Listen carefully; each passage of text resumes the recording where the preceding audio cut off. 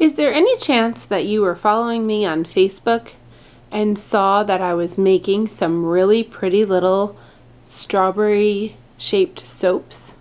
They were so charming. They were really, really cute. And the plan was to put them on a little square chocolate scented soap that had a little dollop of cream, you know, really soap, but looked like cream. Well, I made a little mistake.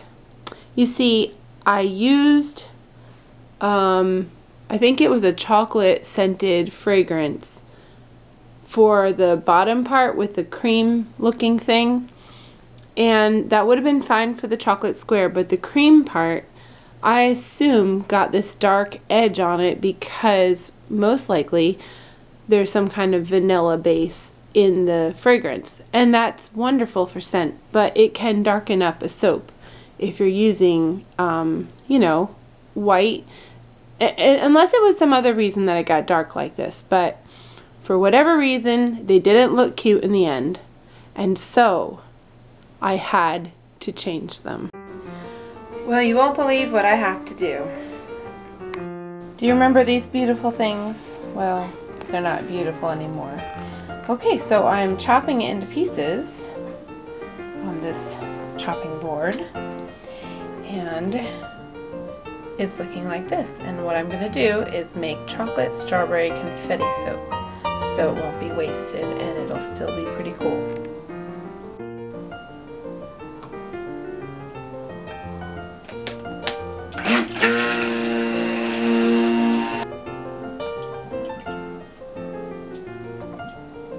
It will be important to color with the chocolate, because what I found out last time is if you do white and you use this fragrance oil, it's going to discolor it. At least that's my suspicion, that that's what happened. But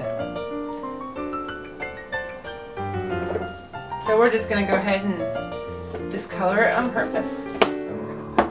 Cocoa in it for brown.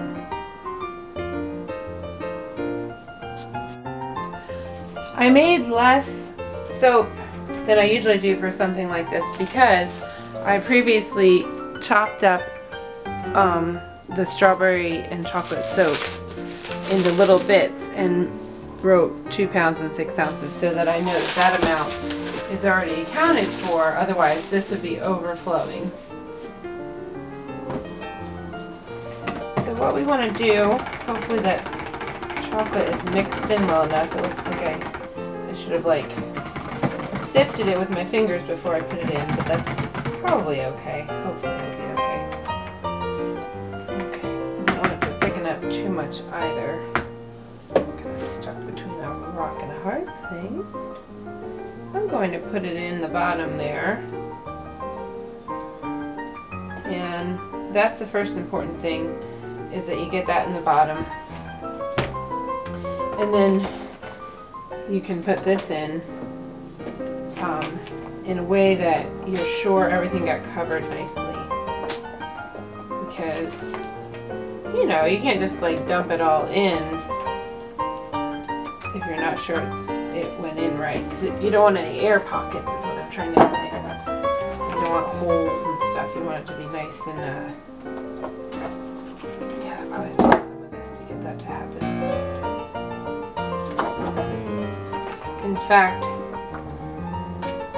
confetti work on. At least that's the hope. Ooh, those are stuck together. Okay, that's too much.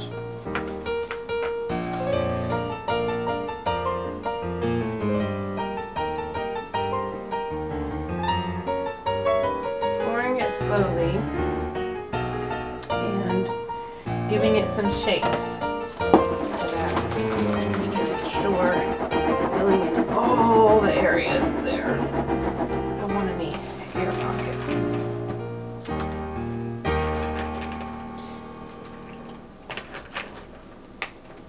I hope it works out because I really have a lot of already made soap here. I wonder if I really should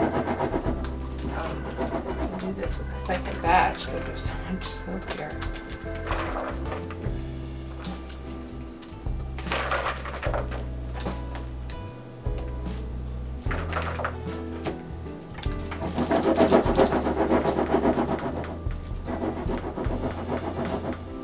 should exercise.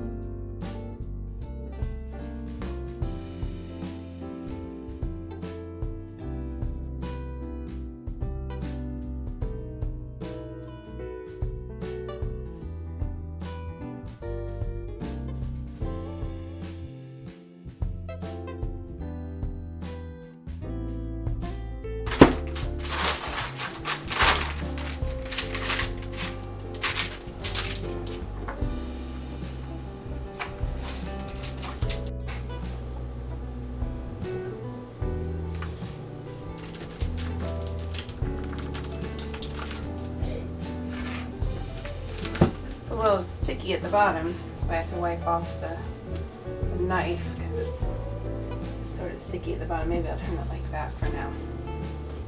Form it. It'll be okay when it's done curing, though.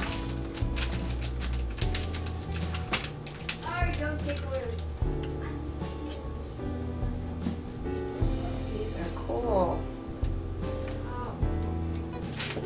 I think that the soap, the way I had it originally, would have been even cooler, but we all know that didn't work out too well.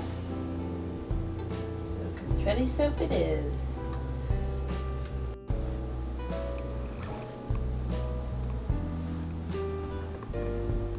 There they are. I like it. I think it turned out good. I mean, it's a sad story of pretty strawberry soaps that had to be demolished, but the confetti soap that they are is still very pretty.